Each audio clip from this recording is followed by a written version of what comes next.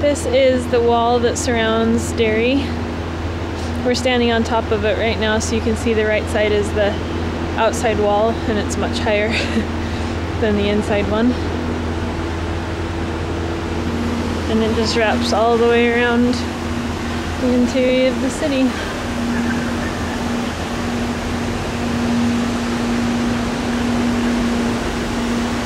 They have a bunch of the old cannons that were used, and they've refurbished them, and they can tell exactly where they came from, so that's kind of interesting. And this is one of the towers. They've made a museum out of it now.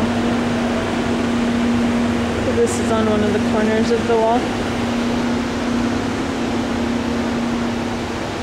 And it's pretty tall. You can see how far down.